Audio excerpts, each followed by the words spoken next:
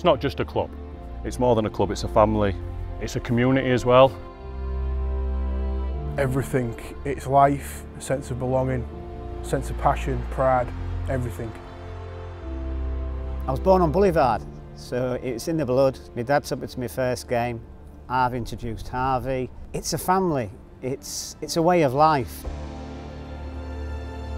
Hull FC has, from day one, been the most important thing in my life.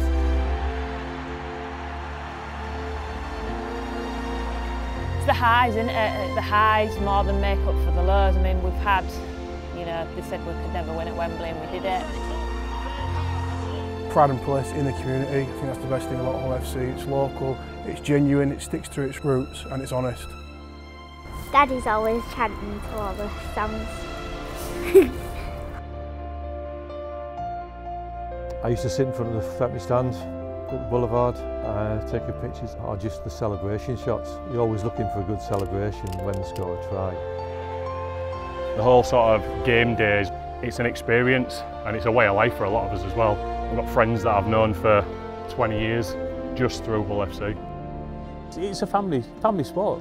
We've made a lot of friends through Rugby League. It's not just the 80 minutes, it's the full night with your mates, a beer before and a beer afterwards.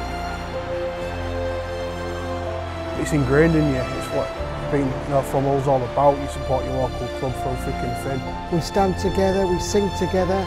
Pride and passion will come back fighting, we'll come back stronger. And as our anthem says, in any kind of weather.